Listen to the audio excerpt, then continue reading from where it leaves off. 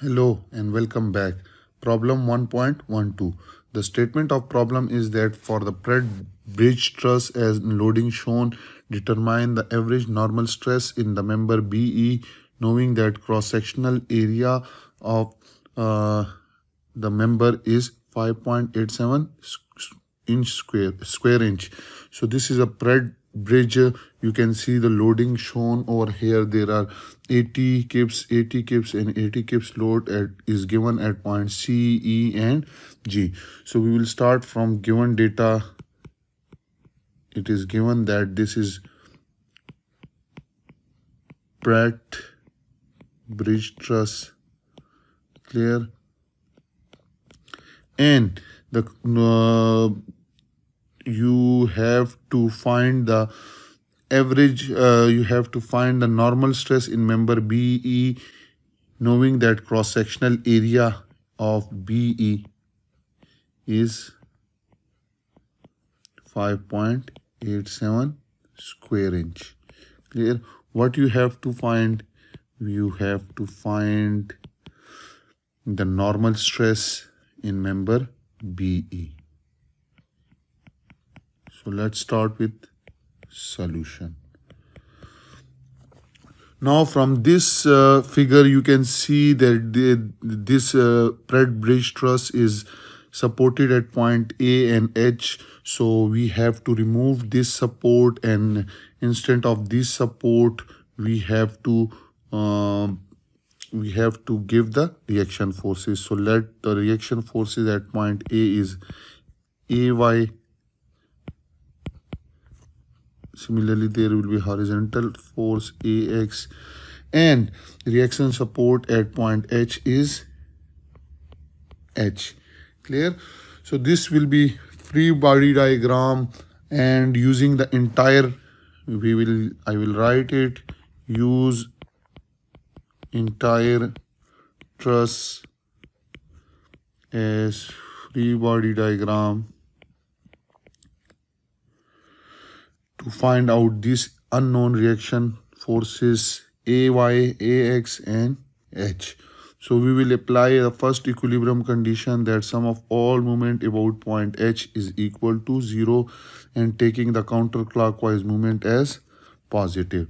So you can see movement at point H is due to these forces. One is 80, 80, 80 and due to this AY force.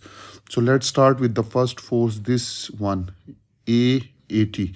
80 into perpendicular distance is 9 feet, and since this is producing counterclockwise, so this will be positive. Similarly, another force which is producing counterclockwise movement is 80, and now the total distance is 18 plus the third force which is 80 kips. So 80 into perpendicular distance is now 27, and this AY force. So, and this is producing clockwise movement. Clear? So minus AY into total distance is now 36, because 9 plus 9 plus 9 plus 9, which is 36, and their sum must be equal to 0. So when you calculate from this, you will get AY is equal to 120 kips. So this is AY. Clear? We know this AY. You can also find AH by using the equation sum of all forces along Y direction is equal to 0, and taking the upward movement as positive. But here we are considering we are going to find out the force in BE member. So we will cut this truss over here, and we will draw the free body diagram as well. So let's draw this free body diagram. If you cut it over here, I will show you what will be it. Well, what will be the diagram.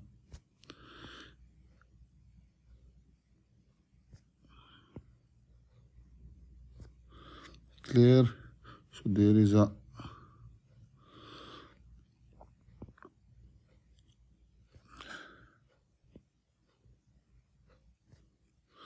this is the point where we have AY. Clear? And this is the point where this is point C, where we have 80 kips. Clear? This is point B. This is point A.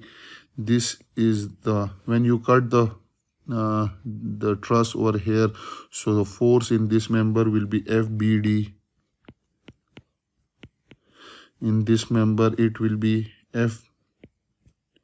FBE, and in this member it will be FCE.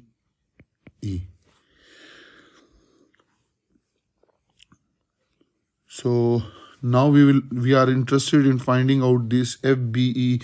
So you can see, you can apply the equation, equilibrium condition, that sum of all forces along y direction must be equal to 0. So you can see one force is in y direction is this, one is this, and the other one is the vertical component of FBE. Now if you look at this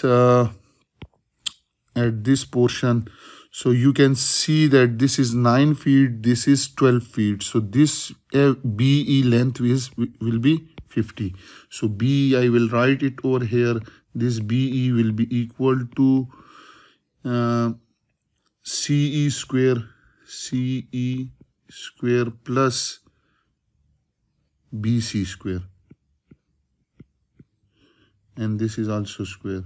So CE is 9. So 9 square plus BC is 12 feet, 12 square. This will be equal to BE square.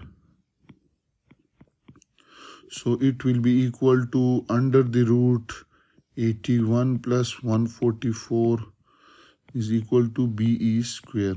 So BE will be equal to 15 feet. So this is 15 feet. Now this is the angle. Let this angle is theta. So what if I take cos theta? So cos theta will be equal to BC over